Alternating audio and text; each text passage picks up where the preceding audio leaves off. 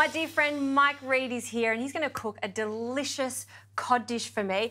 Not any type of cod, this is quite special, isn't it? This is the king of cods, black cod, which is a true treat. I like to treat you when I come to your kitchen. Oh, it feels so special. And we can see it's distinct skin, okay? Like it's got a beautiful skin and the flesh is just so light, so flaky yet meaty. Like it's just the perfect fish for this dish. Made famous by Nobu, like back in the day. This is one of their signature dishes, which I've given my own take to over the last, I don't know, 10 years or so. I know the one you're talking about and I can't wait to try this. Pretty delicious. So I'm going to start off by making the marinade for it, okay?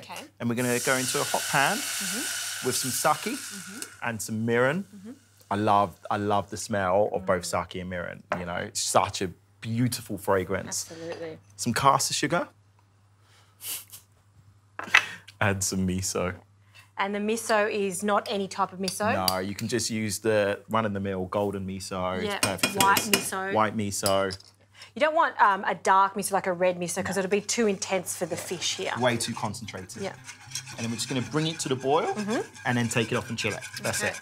You've got one chilled for me already because we want to obviously have the marinade nice and cool. Yes, okay. Hot fish or cold fish, cold marinade.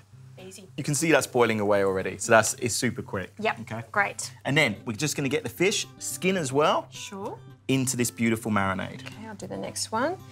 In it goes. You know, just make sure it's nicely coated. And then we can pop it straight in the fridge for about 2 hours. Okay. And then we come back and cook it up. Could you do it overnight?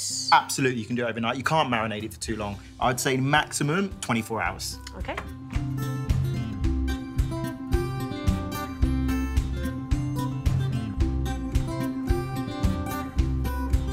Marinated.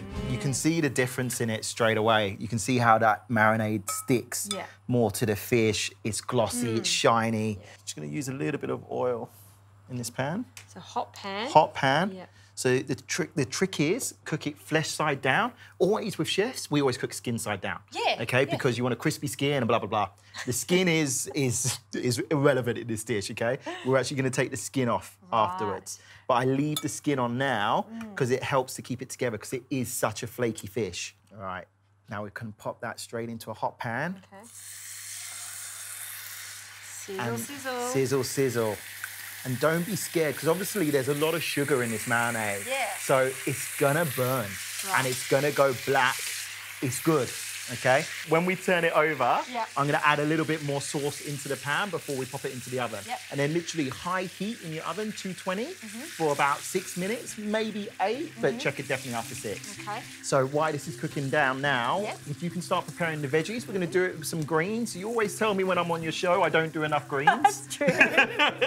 So I've got some greens for us today. Okay. So we've got some beautiful bok choy and pak choy, which we're just going to do with some ginger and garlic. Keep it really simple. And how did you want me to prep these? Some of the stalks, just do really nice, like, chunks. Chunks? Okay, and then the leaves, leave them whole. Okay. Okay? Yeah, because they're going to cook at separate times, Exactly. aren't they? We'll add the leaves in towards the end. We'll start off the stalks, but I love that stem. Okay. Oh, and that's what you were talking about. Exactly. That blackness is what we want. That blackness is what you want. And then we're just going to coat it in even more of this marinade and then pop it into the oven. And as it cooks, all of that stickiness will stay in the cod.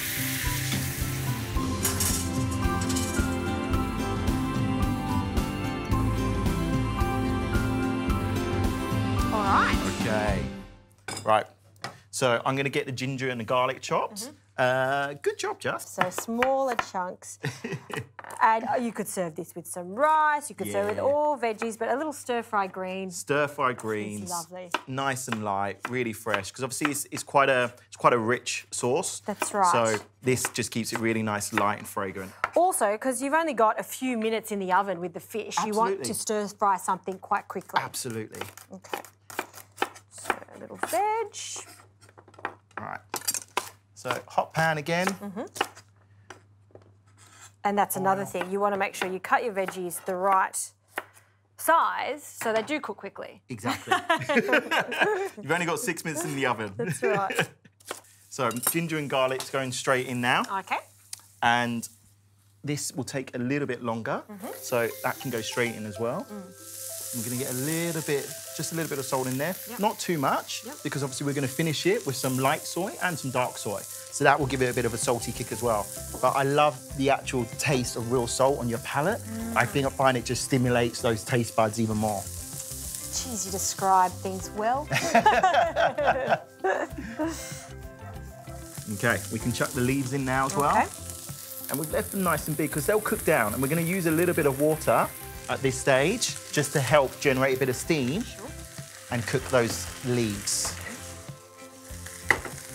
And then we're just going to finish that off with a touch of soy sauce, both dark and light. I love the combination of the two. I reckon our cod will be ready now as well. If you want to grab it out of the oven for me, please. Wow. Oh, look at that. Good. All right, I'm just going to go with these greens straight down on the plate first. It smells great with that ginger and the garlic through there. Fresh, fragrant. And you see how quickly the leaves cook down, which is why you just put them in towards the end. Then you're going to get a nice texture from all of the stalks. Look at that. And peel back that skin. And you can see just how soft and flaky. It's almost falling apart. That's right. That's what you want. Full flavour, sticky, light. You're right, it is a really unique fish, the texture of it. Like you said, flaky, but it's almost sweet. Yeah. And the miso just brings it all together. I love that fish. It's an umami explosion on your palate, this dish, you know. It really does take you so many different places. It's incredible. Yeah, it's incredible. I love it. And the best thing about it is it takes no time at all to prepare. Apart from the marinating, get that out of the way. Very simple cooking, very delicious cooking. Yeah. Thank you. Thank you.